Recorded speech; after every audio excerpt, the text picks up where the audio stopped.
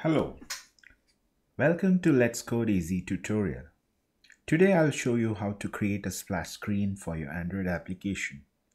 A splash screen is a good way of highlighting your brand, and also it helps you to keep the app engaged if any resources are loading during app launch. So without further ado, let's start with the tutorial. I have an Android project already created using Android Studio, and I am going to add some image assets required in the project. For that, I am using a plugin called Android Drawable Importer. I recommend you do the same. The plugin helps you resize the images for different resolutions. I will explain about drawable images and pixel densities in a different tutorial. For my project, I will not require all the pixel densities, let's say for the Android TV. So I will stick with MDPI, HDPI, XHDPI, and XXHDPI. Each DPI defines a specific screen resolution.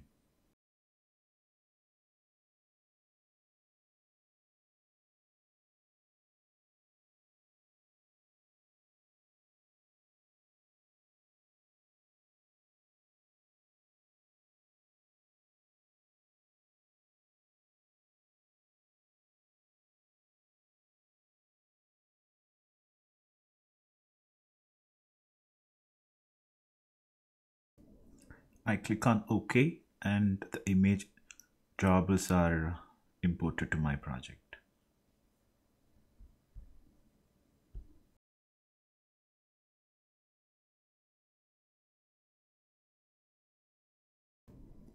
Let's start creating the layout for splash screen. And before that, let's get rid of the boilerplate code.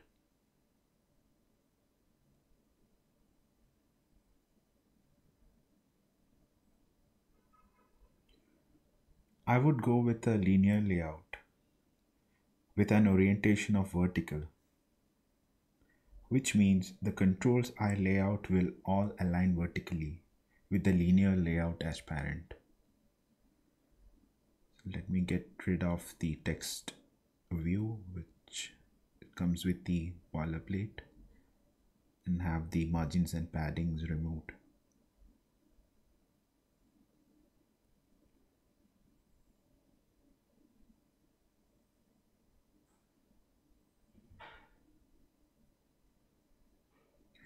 My application background is branding green, which I will pick up from the design.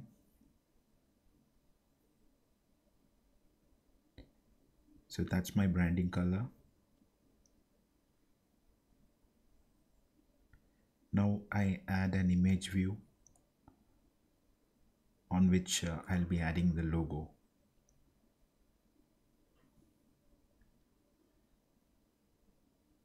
So the layout width and height is set to match parent and wrap content.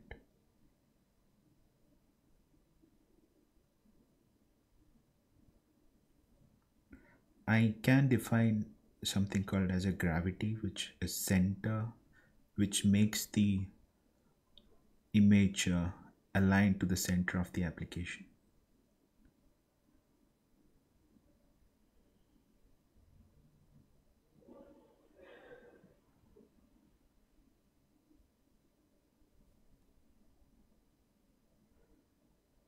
So let me just get rid of all the boilerplates created. There is a write message box which is not required in my application line in the splash screen. Also, I don't need the app bar layout.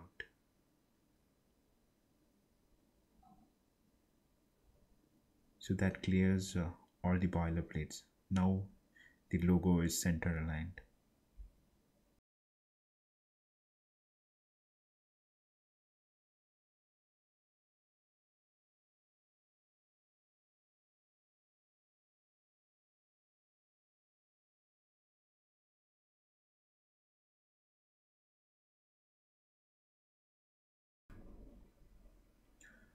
Let's now clean up and implement our code in the Splash activity class.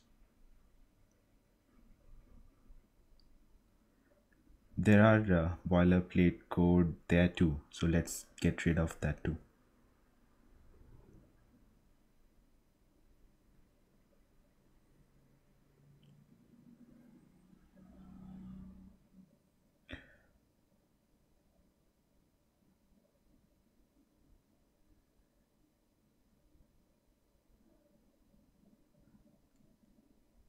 I don't need app combat activity instantiated, so I would just go with the inheritance of the activity class.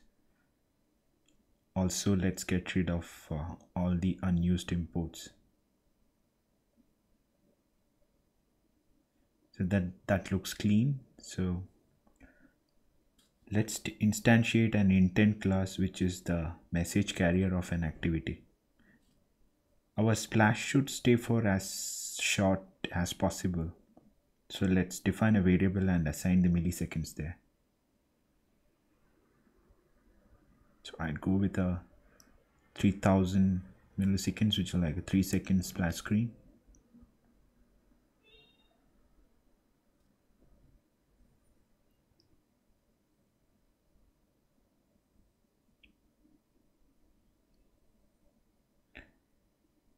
So I would like to launch a login activity from the splash screen. So we need to create an intent for that. And before that, let's create a handler.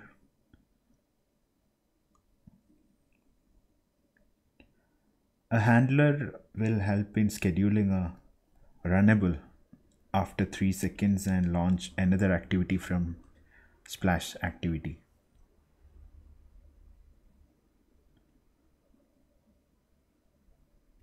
So I define the runnable, and there is a run method which is implemented.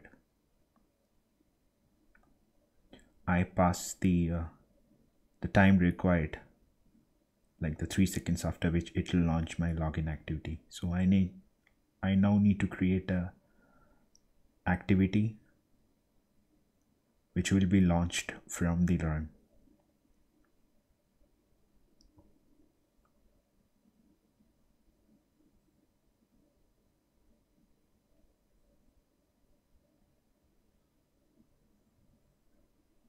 So let me create a activity.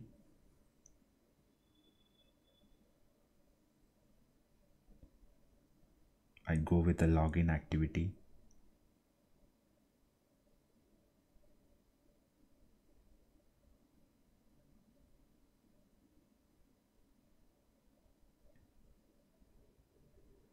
It does not have a hierarchical parent. So on finish, it creates my activity.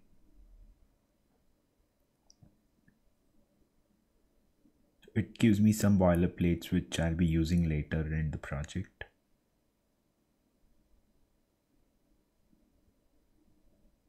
Also, it has a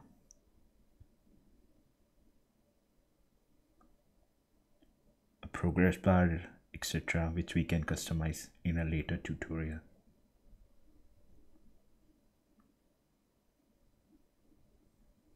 So watch out for another tutorial on how to log in using HTTP. We'll be using some web services for that.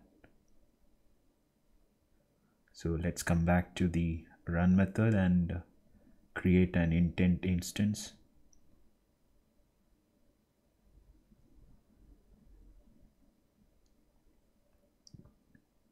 We need to pass the current context, which is the splash activity instant. So we'll just pass that. Also, it requires the class which we are instantiating, so the object.class, which is a login activity.class.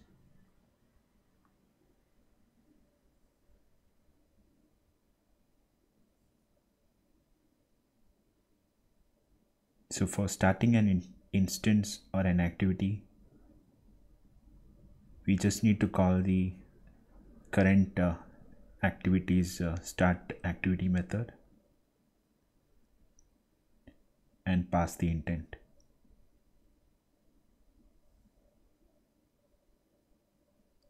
So once that activity is started, we need to stop the current activity. So we have a finish method for the current activity. So once done, we are ready to launch the application. So let's build the app and run it. I'm using a device to run it, so you can see the screen launching. Currently it is building the application.